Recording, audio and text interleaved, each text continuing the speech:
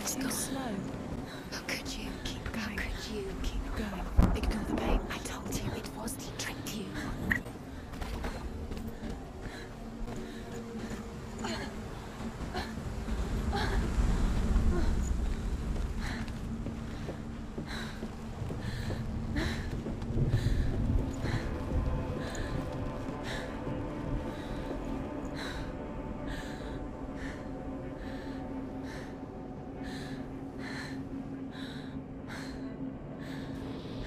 Before she first met him, she was not in a good place.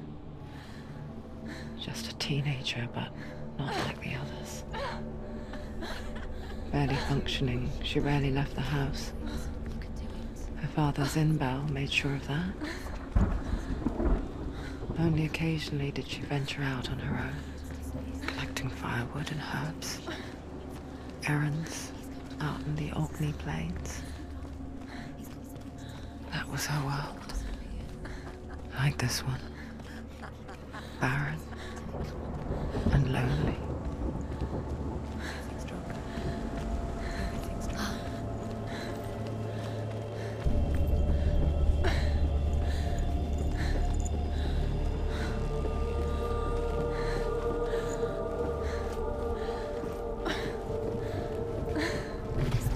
There he was. The lone figure of a boy. He's there, under the tree. Swordplay under the shade of a tree. Where is he? He's there. She remembers the first time she saw him. You can see him. To her young eyes, To keep he Dillion. moved as if dancing. And the world danced with him. The gloom lifted. And for the first time in years, she felt a ray of hope. One day, Odin comes and thrusts a sword into the tree. A gift from them.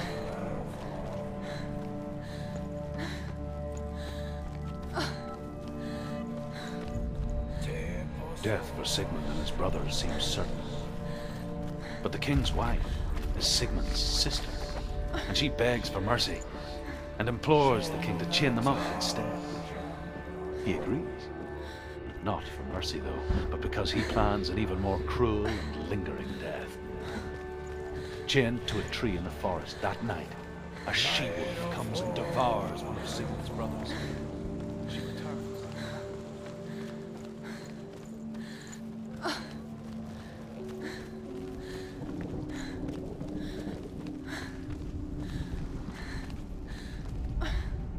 Sigmund's sister trades shapes with a sorceress, and in disguise, she lies with her own brother.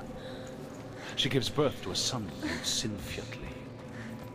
After a time, she sends him to the forest to see him. He tests them, finds him.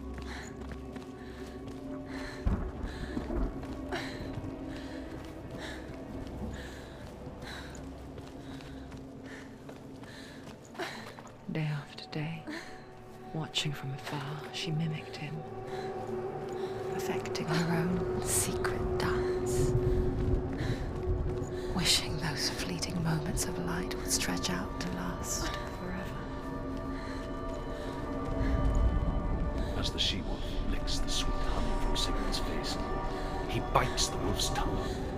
The she-wolf pulls away, but Sigmund holds on. The chains break.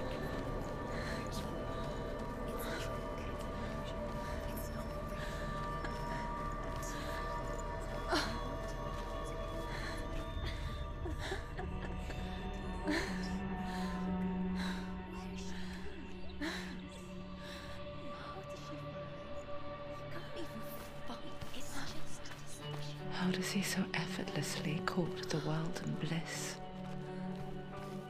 If only she could do the same. See the world through eyes anew and dance with it, just like he does.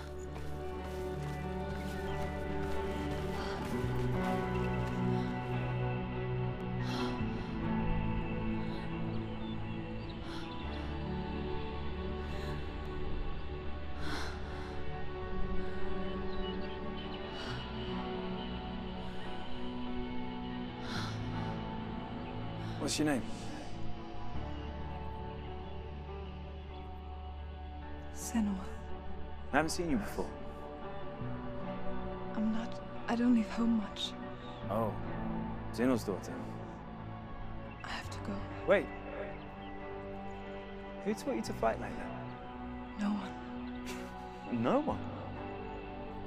Well, I watched you, and... You learnt all of that from watching me?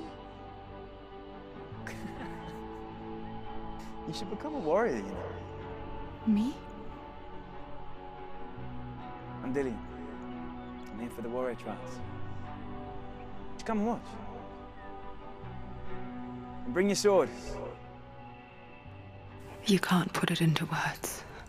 That moment when you look into the eyes of the one who's supposed to reassure you, make you feel safe. It only takes an instant. Fear swallows you before you have a chance to make sense of it. And darkness becomes a part of who you are. You killed him. But her world changed the day the Northmen took him from her. Senua knows that there's no going back to how things were. That there's nothing to go back to at all. Stay still, stay quiet, hide, don't tell her. Their gods can see into your mind. They will use this power to destroy you. They won't stop me. I can still feel him. Whatever's left of him, they will never let him go. I'm not gonna let him rot here! You're the one rotting here. Leave me alone! You will die here. No! And all your suffering will have been for nothing. Shut up!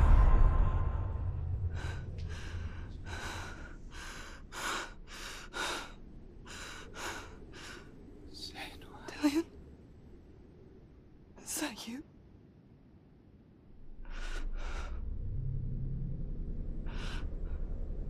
I'll find you, my love. I promise.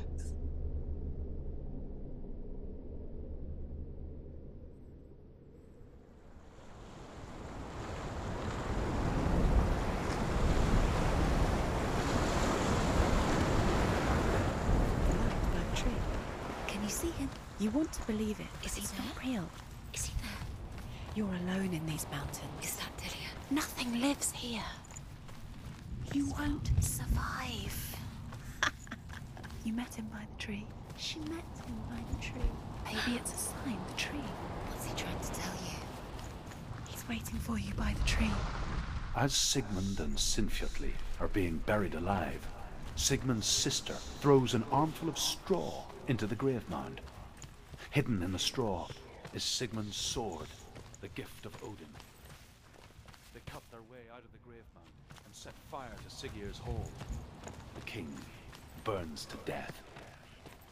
Sigmund calls to his sister to come out so that she may live and be honored.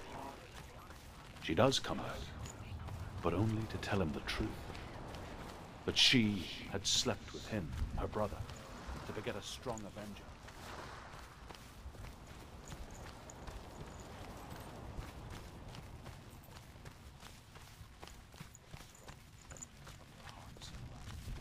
As there is always a heavy price to pay.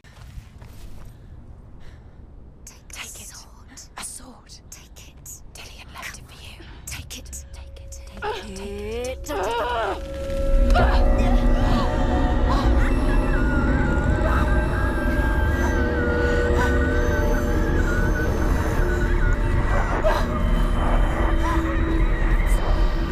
It's a trick.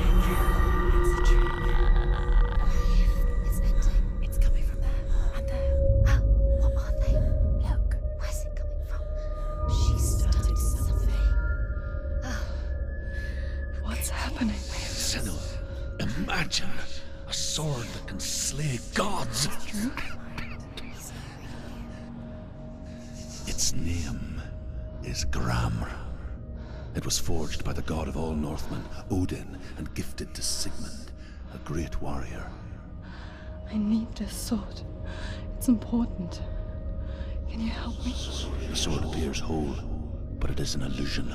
It shattered into shards long ago.